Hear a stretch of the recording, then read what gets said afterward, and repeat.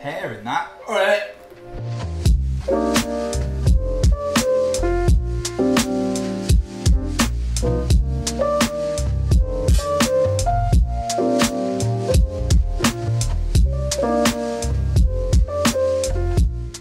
Hey everybody, it's James. It is the hottest day, and you can hear like a little droning sound. That's the fan. I've got to have it on. I can't not have it on. That would be ridiculous. We're talking an Indian style mushroom and lentil burger. Yeah.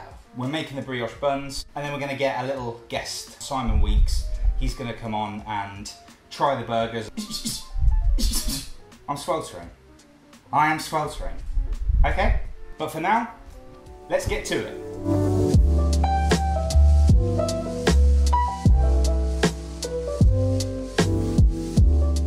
Again, it's the hottest day of the year and I'm going to try and make some brioche. So that's going to be fun, isn't it? Brioche, the enriched dough, meaning it's got butter in it, you know, which melts at room temperature.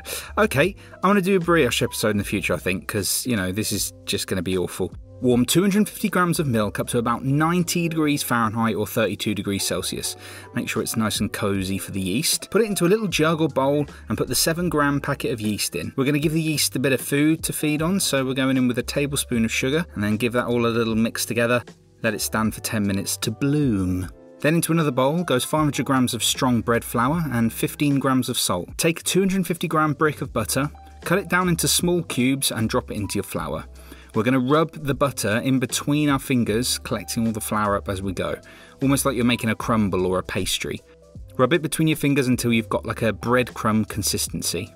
Into that mixture we're going to make a little well, and then we're going to pour our bloomed yeast. Bring it together with a knife and then with your hands, and once it comes together in a shaggy ball, turn it out to a floured worktop and get down to kneading. We've all been here before, it's a pain to do. KitchenAid still aren't coming back to me with regards to some sponsorship, so until that point we're going to knead it by hand for about 10 minutes until you get a smooth ball that when you give it a little prod should bounce back. Clean the bowl out, pop a little oil in to make sure nothing sticks, and then we're going to drop our dough into the bowl, cover it with a bit of oil cling film and leave it for about an hour and a half or until doubled in size.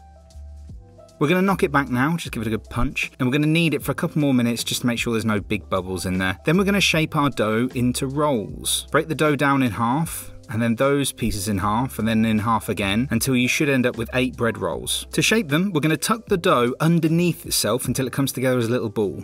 Then pop it down on a relatively clean surface, you don't want it floured or else it will slip about, and then put your fingers over the top of the dough like a little cage. And then you want to roll the dough around in the cage and it should help create a nice round ball. Get them on a baking tray and give them a couple of inches around themselves, you know, social distancing and that. And if you haven't got enough room on your tray, then these ones that are left, just give them the finger like that. Well, I mean, obviously put them on a separate baking tray and let them do their own thing. We're then going to let these rolls prove. Give them another hour and a half and they should double in size. Before they go in the oven, give them a quick egg wash and sprinkle with some sesame seeds. And on a couple of these, I'll put some onion seeds. Onion seeds you'll find in a lot of Indian flatbreads, so it sort of gives it that nice sort of almost naan bready taste. Get them in a 200 degrees Celsius or gas mark 6 oven for about 25 minutes. They'll be nice and brown, and when you tap the bottom of them they should sound all hollow. Bring them out onto the wire rack, let them cool down slightly, but before you do, brush them down with a little bit of melted butter just to give them a nice shine.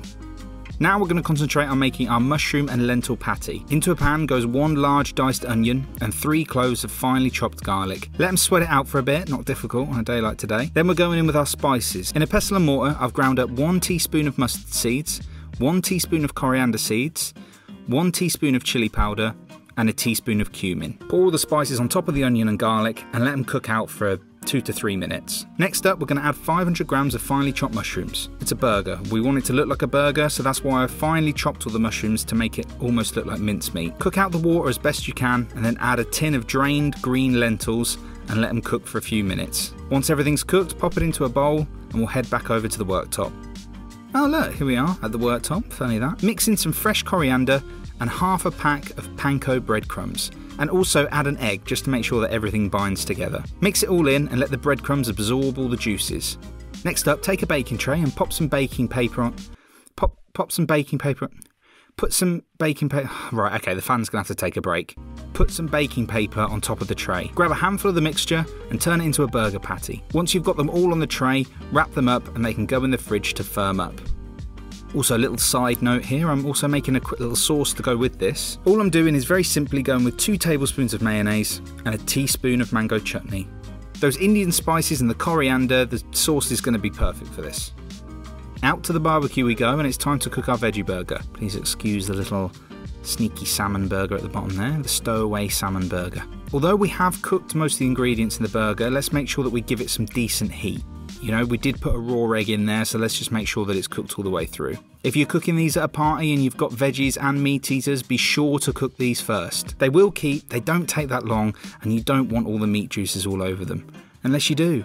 I mean, I like the sound of that, but I'm not a veggie, so... And like all good British barbecues, the inevitable happened, and it started to rain. It's now raining. Beep beep. With this burger, I've just gone with some fresh coriander on the top, and then a good dollop of our mango chutney mayo.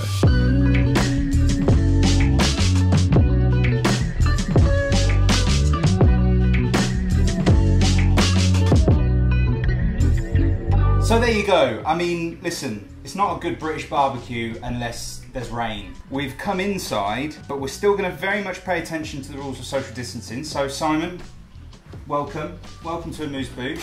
Hello, stay back. Stay back, the barrier is there. You're a fan of the burger? I haven't eaten them yet. No, but in general, burgers in general. It's a thumbs up for me. It's a thumbs up from Simon, he loves a burger. That's why I brought him along. So in the veg, we've got obviously the mushroom and lentil sort of Indian inspired patty. We've gone with like a mango chutney mayonnaise. Wow. And then just some fresh coriander on there as well. Okay, Stay back. Shouldn't you be getting me to like solve maths puzzles? There's something in that. That's really good. It's almost sort of slightly cheesy as well. I mean, I don't think it is. It's just the fact I think it's There's no cheese in it, mate. So the slight sweetness of the bread. not too overpowering on the spice. Like it's there, but like Good. happy with that. That's great. You took really nice big bites, didn't you? We're not going to be eating cows in 10 years' time, are we? Are we? So eat them. So in 10 years' time, when this YouTube video is 10 years old, you'll look back at this and you'll go, wow, that's a good recipe for a veggie burger. But also, remember when they used to eat beef? They're going to think we're animals.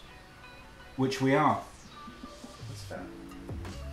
Okay, mate, thanks. Like and subscribe to the YouTube channel. Post pictures on Instagram of the burgers that you make from Amused Bouche. And we'll see you next time.